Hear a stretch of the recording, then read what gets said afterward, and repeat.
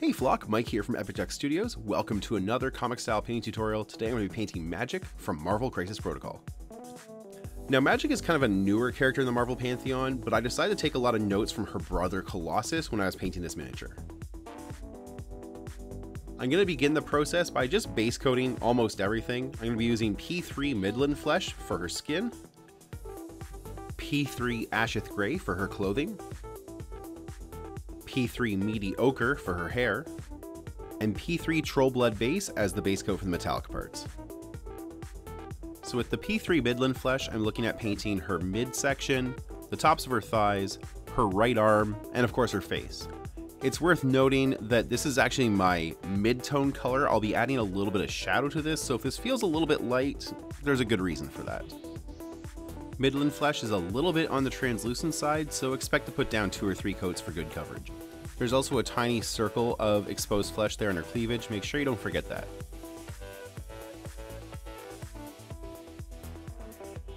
Magik's outfit is pretty simple in that it's just one color of leather from head to toe. I'm using P3 Asheth Grey here because it's just a little bit of an off black, and that way I've got a little bit of room for the black line to show up later. It's got a little tiny hint of maybe a purple in it, which just makes it visually interesting, but it's not distracting. Just like the Midlund Flesh before, this is a little bit on the translucent side, so you can expect to put down 2 coats for good coverage. You'll want to make sure you don't forget Magik's leather belt as well, and her right arm, but not her left, because her left is entirely encased in metal. Or is metal, I'm not quite sure on that. Actually, scratch that, you do want to paint her left hand in leather. It's just the arm itself that's metal. So here I'm base coating Magik's hair with P3 Meaty Ochre. It's worth noting she has 2 little crown elements sticking out the side of her head that are really easily confused with hair. Just keep an eye out for those.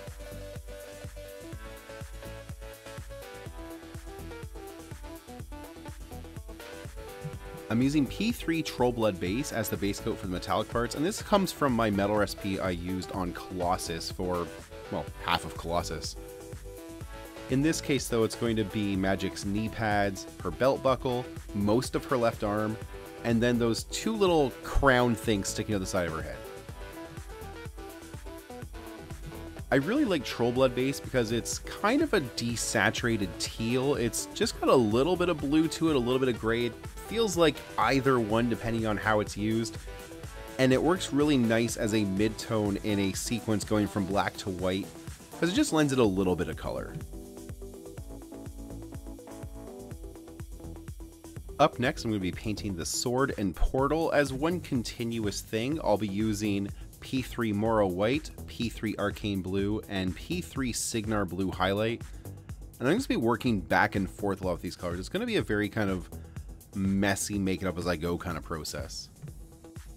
So I'm going to begin this with a base coat of P3 Arcane Blue on the inset parts of the sword blade, and then carry that into the entire big portal whirly thing. Now the raised details on the blade I'm going to paint later, but right now I'm not worried about getting some paint on those because it's a lot easier to do the blends I'm going to be doing here from white to arcane blue to the deeper blue if I'm not worried about avoiding those little raised areas. If I just kind of work over them and come back and clean them up later.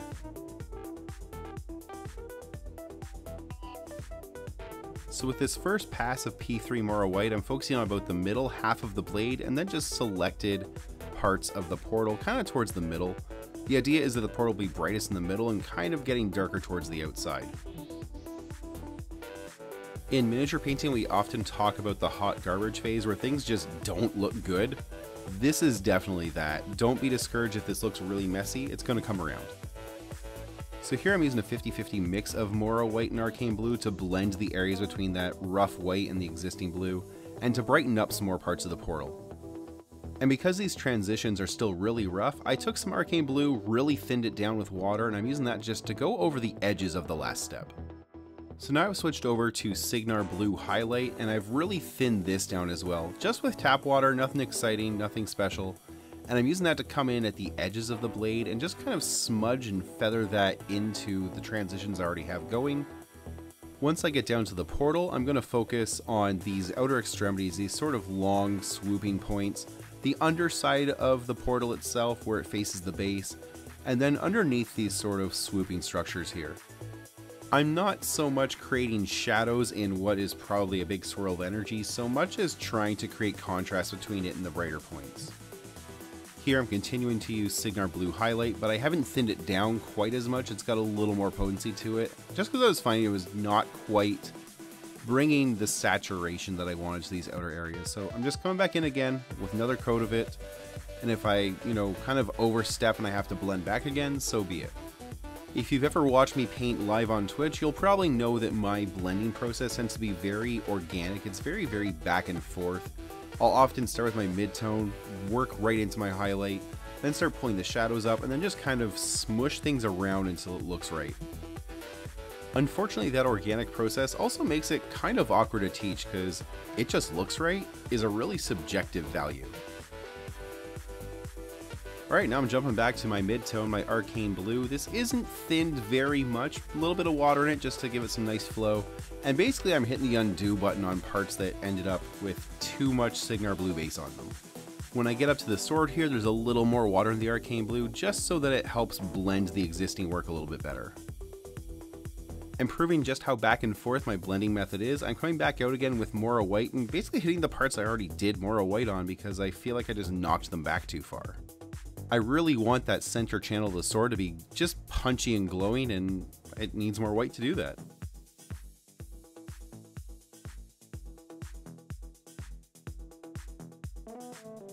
And here I go again with the P3 Arcane Blue and Morrow White mix, just kind of feathering out that center channel. Then right after that, I'm going to come back in again with the P3 Arcane Blue, thin down just a little bit, and using that to try and blend the last step all the way out to the Cygnar Blue highlight around the edge.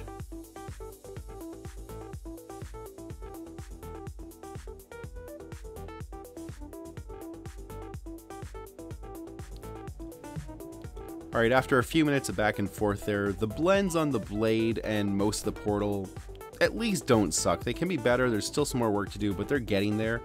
Now what I want to do is start to bring up the bright points on the portal itself.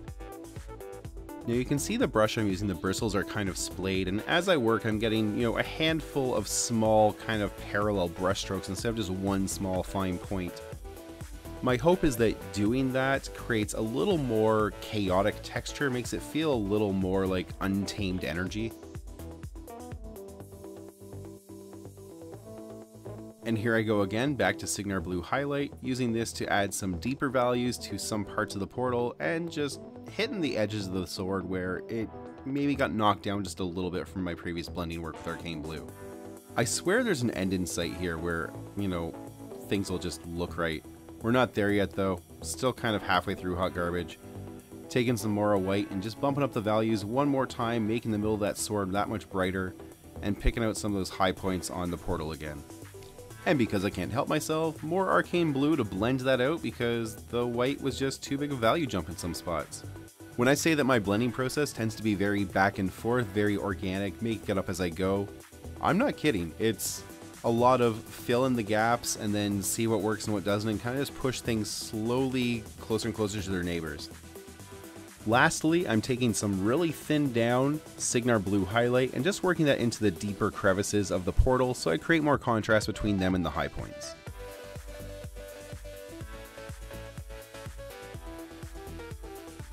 Next, I'm painting facial details and skin. I'm going to start with some P3 Underbelly Blue to paint the eyes, and I'm not concerned about how accurate I am. One of the great things about Magik is you don't have to worry about painting pupils, and I can just take skin tones and box them in later. Magik's mouth is wide open, so we have to paint the inside. I'm using a dark red, P3 Amethyst Rose in this case. I also used a little bit of P3 Morrow White, who was already on the palette, and painted her top teeth. To add some shadows to her skin tone, I'll be using P3 Idrian Flesh. I'm going to start by framing the eyes in, and that's basically coming up and around the eye socket. You'll see me put a little bit on the side of the nose as well to create a little bit of a shadow there. Here we come under the eye. And I'll also use these to sort of create the shape of the cheekbones, and even paint a little bit of a shadow just underneath her hair at the hairline. Now I am going to blend a lot of this later with some P3 Midlund Flesh, which is our skin base coat. So if this looks a little bit stark, like too sharp a transition, don't worry about it. We're going to fix it later. Now I'm also using P3 Idrian Flesh here to create some lining around some of the more distinct muscle definitions. So that's really around her abs, her belly button, and underneath her ribs there. I'm being a little bit subtle with it. I'm not going to pick out like every single six pack, for example. And I am using a little bit of this just to add a tiny drop shadow underneath her clothing as well. There's definitely a little bit more hot garbage phase going on here. Some of these spots just don't look great. It looks like I've gone too far. It looks messy. I promise it's going to get fixed. And here I am with a little bit of P3 Midlund Flesh mixed with some water, and using this just to kind of clean up the margins of those Idrian Flesh spots, especially the ones that look just a little bit splotchy, just cleaning the splotch up. This is proof that you can fix a lot of your painting mistakes with more paint. Now to add a highlight to the skin tone, I'll be using P3 Ryn Flesh. This is almost a white. It's a very subtle off-white with just a little hint of peachiness to it. I'm going to use this to really just grab the top point of each of these different muscle groups. And here to help create a bit of a sense of motion, a little highlight in the middle of each of the thighs just to make them feel like they're kind of moving forward. So there's some cardinal points in the face you want to make sure to get a highlight, a little bit of the brow ridge, a little bit of the cheekbone, the tip of the nose, the bottom lip, and often you want a tiny highlight on the chin as well. Finally, a little highlight on her right upper arm just to create a sense of motion and depth.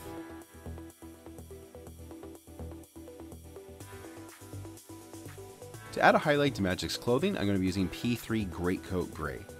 Now, you can ignore this little part right here. My original thought was to create a lot of texture. I immediately changed my mind, but I wanted to leave that in because otherwise this shot would make no sense where there's a whole bunch of paint already on her thigh. So what I'm doing instead is more of a classic cel-shaded kind of panel where I do big opaque color blocks with really no transition.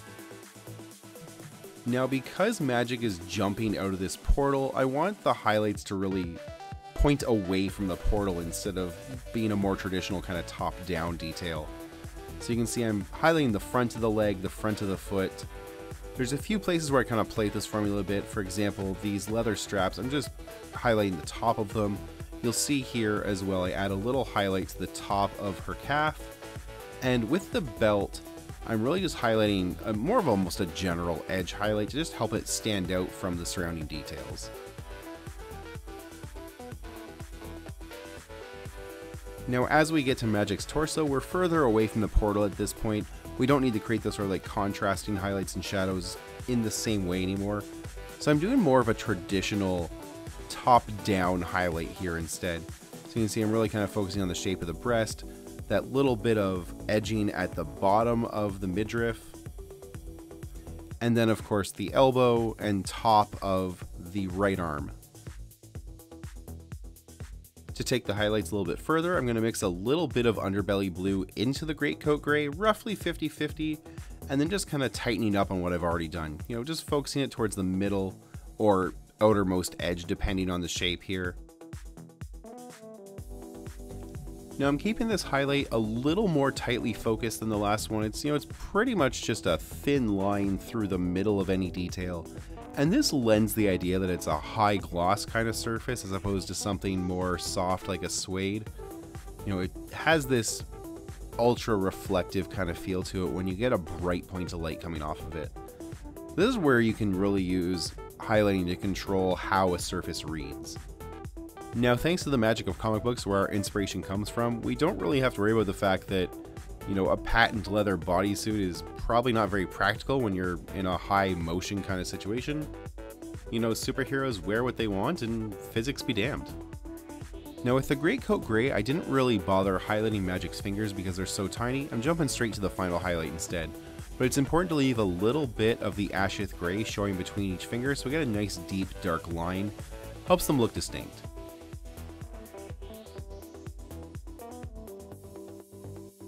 Next up, I'm going to use some P3 Underbelly Blue. That's my slightly blue off-white to add highlights to the different metal parts. So that's the knee pad, the belt buckle, the left arm, and those crown things sticking over her head.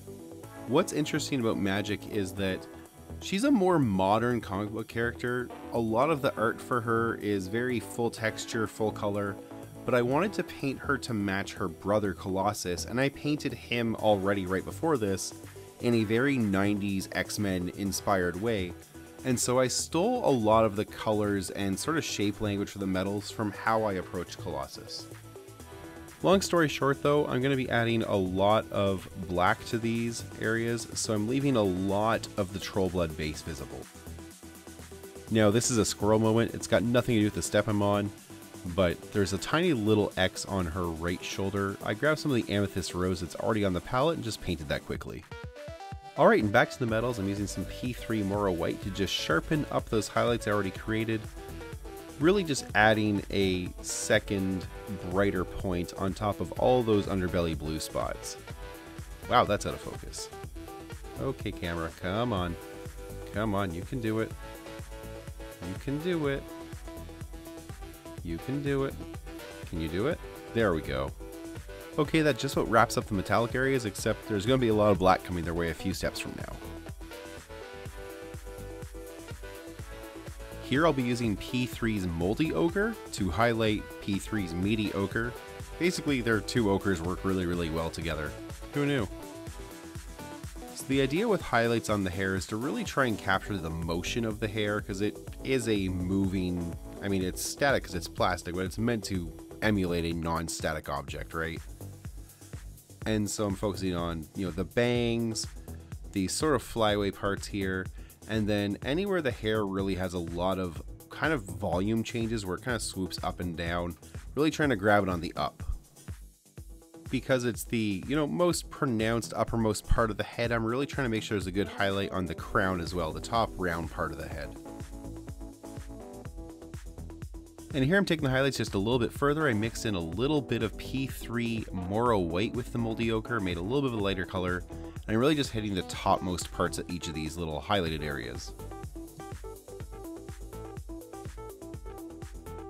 So at this point there's really just some detailing left to go on the sword. I'm picking out P3 Greatcoat Grey, which is the same color uses the highlights on her clothing.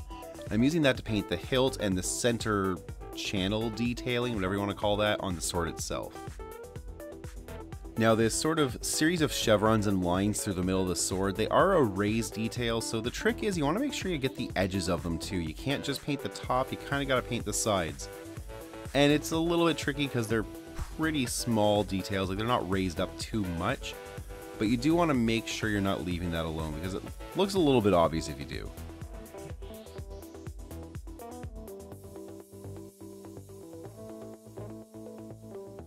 Here I've mixed a little bit of P3 Underbelly Blue into the Greatcoat Grey, and I'm just using this as an edge highlight for those same darker areas of the sword.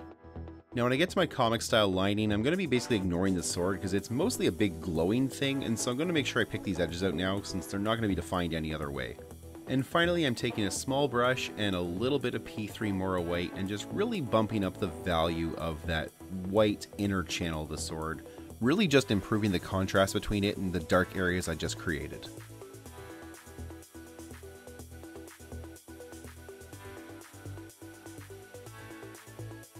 Similarly, I decided to take the white and just pick out a few of the brightest top edges of the portal swirly bits. You can see that I'm focusing these extra white highlights towards the middle of the portal where I kind of imagine the energy is kind of the most prevalent, plus a little bit here to create some action lines on this part where Magik's kind of just like leaping up and out of it.